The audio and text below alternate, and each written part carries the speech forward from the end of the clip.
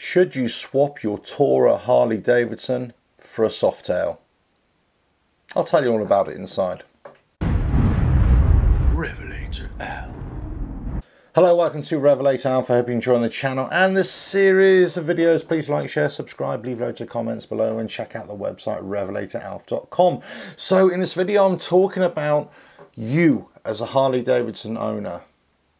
Which bike should you consider as your next bike, or should you trade in your Tourer that you've got and actually downsize, if you want to use that term, to a Softail? Actually, should you just not even go for the Tourers, or if you have a Tourer, sell the Tourer and go and buy a Sport Glide, which I ride, which is kind of a, I suppose, a mini bagger if you like. Now, there are some people who I know, there are people who watch this channel who have done exactly that. They've contacted me directly, they've left messages, left comments and said, yes, I actually got rid of my Tourer and I actually went for a Sport Glide because it's a better overall package.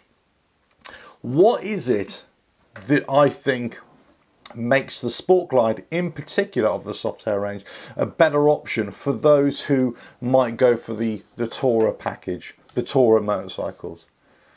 Well, one, you've got the same powertrain there, okay, same engine.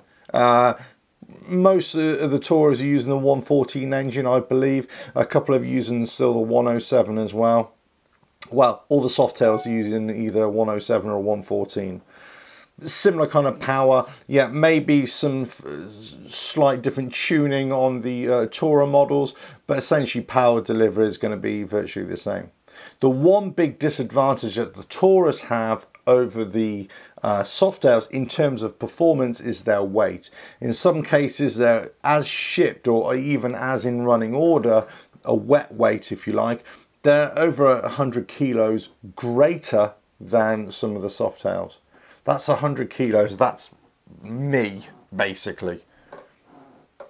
Okay, so whilst there is enough power, I'm convinced, within the 107 and the 114 as a stock engine here, I'm not even talking about performance upgrades, as a stock engine, to enable for you to ride that bike, that Tourer bike, comfortably, and to be able to load it up, load the panniers up, the boxes up, carry lots, you even go for tour packs or whatever you want to do, you know, strap a tent to it, strap, you know, your wardrobe to it full of your clothes, even the kitchen sink. There's no doubt it's got the power there, and you'll ride to it comfortably and you'll go for a tour all around the country. But would you be best served with a Sport Glide, for example, or let's say a Heritage or something like that, you know, that's got the panniers there or the soft luggage there? And you'd have better power to weight ratio.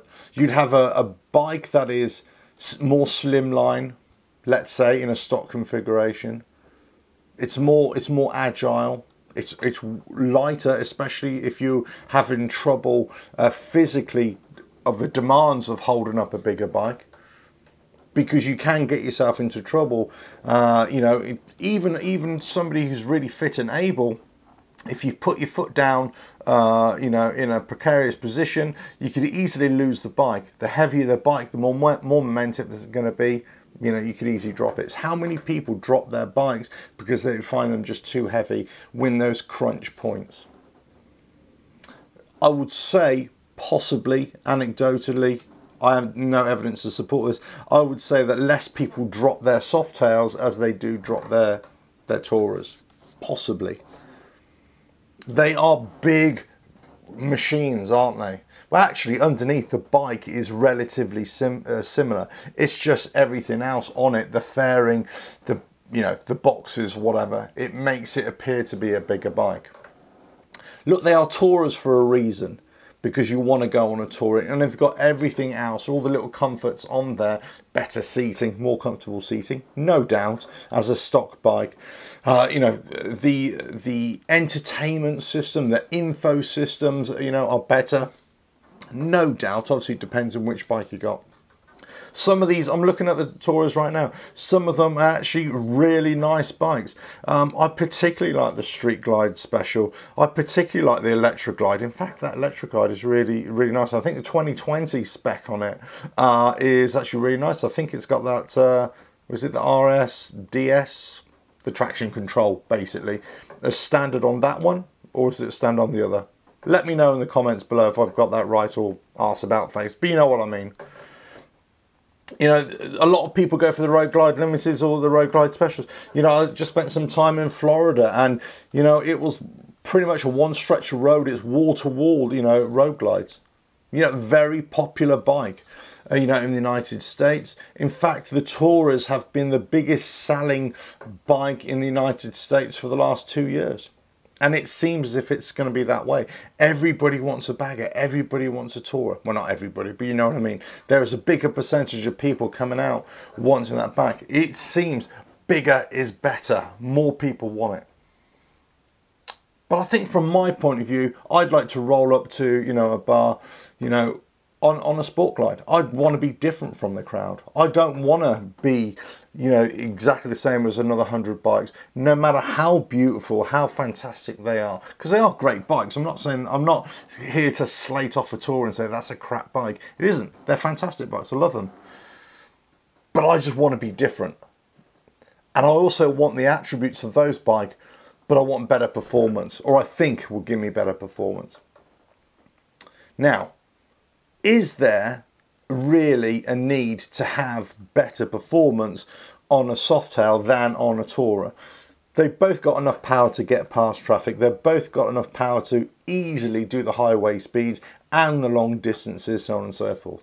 Possibly where the Softail comes into its own is if you have to get, you know, in tighter spaces through traffic. Now, obviously, bearing in mind here, I'm talking about different parts of the world. Let's say in the UK, we allow filtering or lane splitting. Certain states they allow it, many states they don't.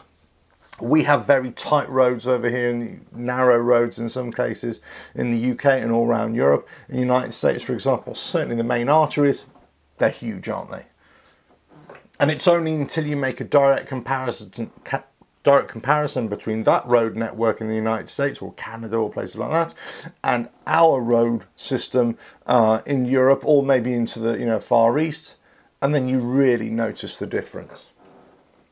So, you know, there are certain bikes that will be suited more to, you know, certain types of road, or riding at quieter periods, or just being stuck in particular, you know, going with the flow of traffic. A Tourer will do that, no doubt. You know, and you'll have as much fun on a Tourer as you would on a Softail.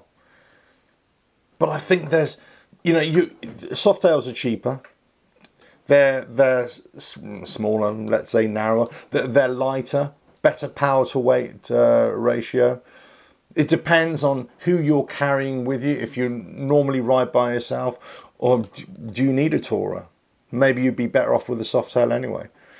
Or do you always go two up? Well, maybe be better with a Tourer. It really depends. Are you traveling really long distances all the time? Or is it only very occasionally? The Sport Glide, for example, and the Heritage are very good touring bikes. Yes, you've got the Street Bob, the Fat Bob. They're not touring bikes, let's face it. You can tour on any bike, but they're not really. Same with the, you know, FXDR or the Lowrider S. You know, they're not touring bikes, but you can do anything. The Deluxe, you know, we've forgotten about the Deluxe. Great bike, you know, to get two people up there and just, you know, ride along. Obviously, you know, different seating configurations and all that kind of stuff being a given.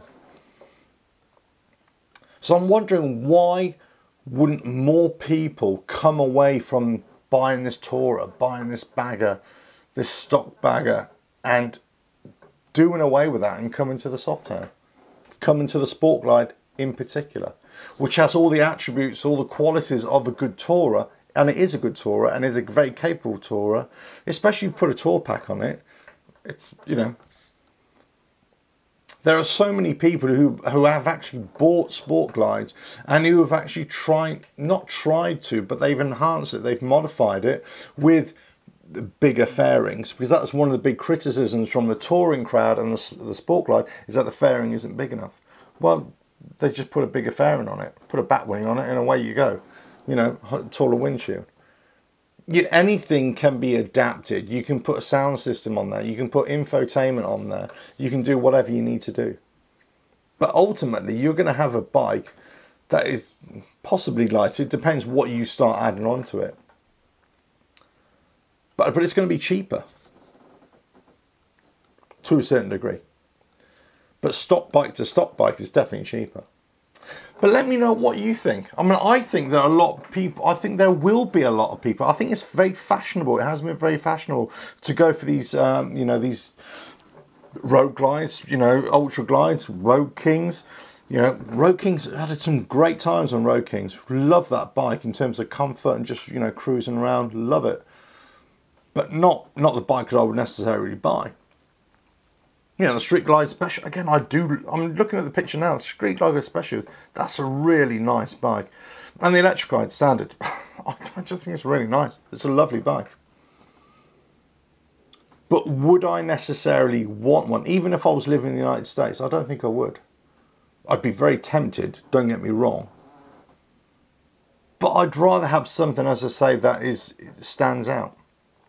And maybe, I think, because it has been a fashion in the last few years, you know, even the UK to start thinking about these bigger bikes, actually don't need it, don't want it. Less is more in many ways. But let me know what you think. Let me know if you are a tourer rider, if you ride one of these bikes, what do you think? Would you ever consider downsizing, if you like? Would you ever consider going to a Sport Glide, going to a Softail? You know, moving away from the rest of the pack and just doing, you know, your own thing. Well, you know, obviously you got the Tourer because you love the Tourer, of course. So it's, you know, I could almost expect the answer. No, I'm not going to get rid of my Tourer because I love it. And that, you know, that Softail is for, you know, for people who don't like Tourers, obviously.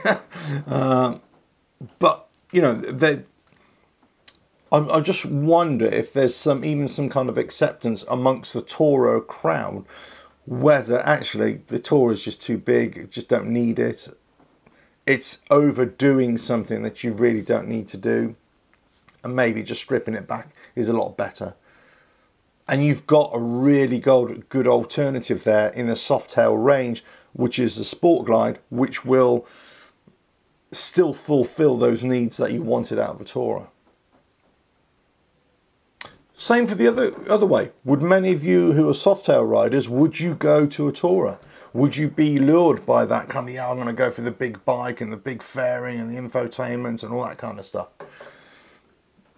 There is no doubt there are certain aspects of it that are very appealing. I will say that. But I would still say it's not for me.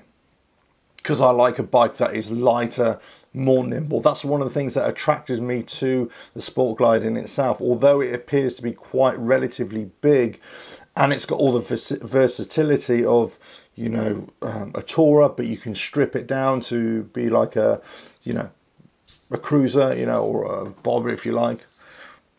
Fundamentally, it is a light bike to ride. It's very nimble. That's what I like about it. But let me know what you think. Whichever side of the fence you sit on, the Softail or the Tourer side, let me know what you think. Should there be a crossover? Should Tourers move to a Sport Glide? Should maybe a Sport Glide rider move to a Tourer? Let me know. I think they should come down. I think you're going to get more fun from a Sport Glide than you would on a Tourer. But that's just my opinion. But I would say that because I'm a Sport Glide rider, right? Let me know what you think. Please like, share and subscribe. Leave loads of comments below. Check out the website, RevelatorAlf.com. When I catch you on the next video, I'm going to do a bit more looking at Tourers here because they're really cool. But then I'm going to look at my Sport Glide. Yeah. Yeah, very appealing. But I still like the Sport Glide. Catch you on the next video. Ta-da.